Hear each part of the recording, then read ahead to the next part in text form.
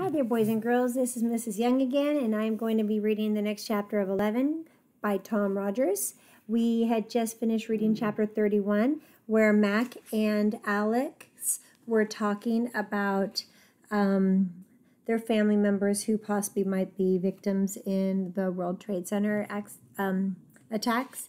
And at the very end of the chapter, they decided to dial their phones to try to get a hold of Alex's dad and Max's son, Bobby.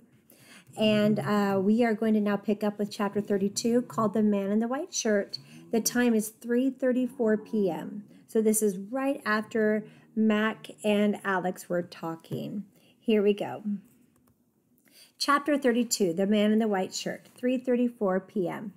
In a gutter in downtown Manhattan, half buried under a piece of sheet metal, a lost cell phone buzzed to life. But the man in the white shirt was no longer there to answer the call. And that was chapter 32. Now, if you remember when that took place, I remember that took place when he was trying to help somebody, and the cell phone fell and went into the gutter. It shattered, and that was the last that he had seen his cell phone. So now we still don't know who the man in the white shirt is. We won't find that out till later on in the story. All right, chapter 33 is called Everything Changed. Here we go. Chapter 33, 3:35 p.m. No answer. Max slowly hung up the handset. Me either. Alex closed his phone. Neither one said anything for a minute. Why? It was Alex's turn to play the why game. Why what? Max replied. Why did they do it? Asked Alex. Mac chewed it over a long time. I don't know. How come the World Trade Center? Mac shrugged. Big target. Do they hate us? Looks like. Why? I don't know. It doesn't make any sense. Nope. Things happen, Mac said. They don't always make sense. Mac glanced into the living room where Dottie was snuggled up with Nunu, the two of them chatting like old friends about a cartoon on TV. We've had our shares of tough times, Dottie and me, but she always had a phrase for a time like this. Soon as I'd start belly aching, she'd say, better to light a candle than curse the darkness. Alex thought about that. What's that supposed to mean? Damned if I know, Mac chuckled. There's always bad stuff and good stuff in the world. I guess it means keep searching for the good. What's so good about today? Mac thought a moment. You found radar. Alec pursed his lips. Okay, he thought. Maybe. Radar came running in as he heard his name. Mac reached down and scratched the dog's ears. Radar's tail thumped against the chair legs. Human beings have done evil things to each other for as long as they've been human beings.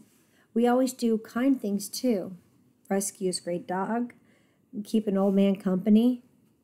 Alex thought about it some more and then shook his head. You don't want to keep me company? Mac asked.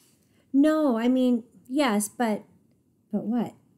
But everything's changed, said Alex. He pointed at the TV in the other room. That's what they said. After today, everything's changed. Mac considered this for a while, and then he stood up and motioned for Alex to follow. They stepped out in the front door and emerged into the shockingly bright sunshine. The air was warm, the sky cloudless and clear. Mac turned to Alex. What do you hear? Alex listened. Birds. What else? Cars. A dog. Sun still shining? Yeah. Is the sky still blue? Uh-huh. So tell me how everything's changed. Alex chewed on his lip. It all depends on how you look at things, Mac continued. When Dottie started to slip away, all I could see was what I was losing. Now I treasure every day with her.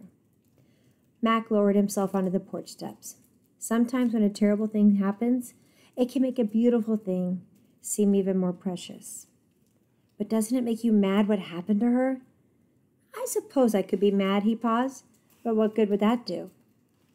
Alex wanted to believe what Mac was saying.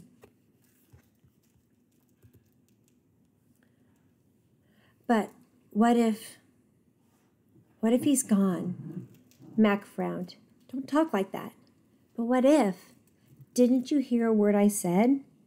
But I might never see him again. Mac exploded. That's enough. He looked away, red-faced. Alex jerked back, startled by Mac's outburst. I'm just scared he won't come home, Alex said quietly. Aren't you? Mac nodded, blinking hard. I can't lose Bobby, too, he whispered. Alex watched in surprise as tears began to roll down the old man's face.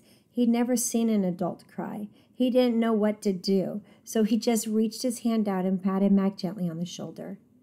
It must have been okay because Mac put a hand over Alex's, and they sat there in silence for a very long time. Alex looked up and down the street. It was just like Mac said. Everything looked so normal. And then he noticed something new. He couldn't believe he hadn't spotted it yet. I know what's different, said Alex. There's no planes. Mac looked up at the empty sky. Do you like planes? He asked. Mac led him around back to the garage and swung open the door, flooding the room with light. Alex couldn't believe his eyes. The entire place was filled with model planes, biplanes and triplanes, jets and turboprops, swept wing fighters, and bubble-nosed 747s. They lined the shelves and filled the corners and dangled from wires. Bobby always had a thing for planes. We used to build them together when he was a kid. We'd go up to the Palisades and fly them off the bluffs. Alex walked slowly through the garage, staring up at the planes overhead. Sikorsky flying boat. P-51 Mustang. That's a tiger's moth. Mac was impressed. You really know your planes. I love planes, Alex said simply. Mac laughed. Mrs. Mac hated them. When Bobby moved to the city, she told me to clear out the plane so she could park her car in here. I told her the only thing I'd be clearing out was her side of the bed. And then she called me a big fat loser, and I called her a tight-lipped biddy. That's when she threw the skillet at my head. Her? Alex glanced at the house with the frail little woman inside. She was a corker, Mac explained. Did it hurt? Only my feelings. Mac smiled at the memory. I ducked. The wall didn't make out so good. Does she still what? Remember me? Hate you. Mac laughed. She doesn't hate me. Never did. She's always loved me. And I loved her right back. But she called you a big fat loser. Listen to me, son. You can be mad at someone and still love them. Mac looked over to make sure Alex was listening. Even when you say things you don't mean. Alex thought of what he'd said to his dad.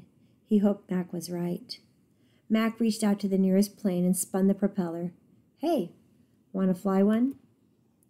Out on the street, Mac guided the little gas-powered plane through a series of complicated aerial maneuvers. He did barrel rolls and wing-over-wing spins and even flew the plane straight down the street above their heads, inverted, then landed smoothly and taxied the plane right back to where they stood. He held the controls out to Alex. Your turn, he grinned. Alex froze. He logged tons of hours on Screaming Eagles 4, but this was real. What if he messed up and wrecked Bobby's plane? Mac leaned over to him. Tower to Alex. Alex came to. A dog. A dog? No, it's my call sign. Mac nodded and put the remote control in Alex's hand. Tower to A-Dog. You're cleared for takeoff.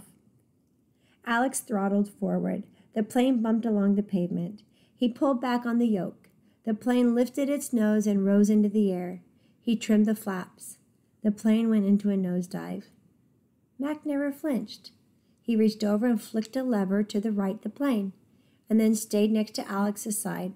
Before long, Alex's flight sim training kicked in. The wobbly plane straightened out, and he sent it circling overhead, soaring straight and true. When it came time to land, Mac stood back and let him have the controls. Alex justified his vote of confidence with a picture-perfect one-touch landing. He gave the plane just enough juice to cruise to a stop and turn a 180 right at Mac's feet. Nice flying, A-Dog. This is so much better than video, Alex grinned. He stretched his arms and looked around and was surprised to see how late it had gotten. The shadows were getting longer, and the light was starting to fade in the east. He'd been so absorbed in flying that he'd even forgotten to be worried. Thanks, Mac. For what? Alex shrugged. My pleasure, son. I better get going. Already? You're welcome to wait here. You don't take up much room. I promised I'd get Nunu home. Alex checked the time on his cell phone. 6 hours ago. Mac sighed.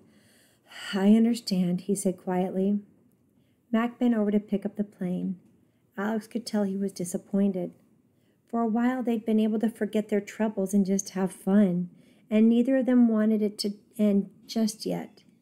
As Mac stood up with the plane, Alex put a hand on his arm. One more? Mac broke into a broad smile. The model aircraft sped down the street for one last run. Then, with a dip of the flaps, the wheels left the ground, and Alex shaded his eyes and stared up at the sky as a little plane found the wind and began a slow, steady climb. And that's the end of chapter 33, and we will pick up with 34 tomorrow. I hope you enjoyed this part of the book. We'll see what happens next. Bye-bye.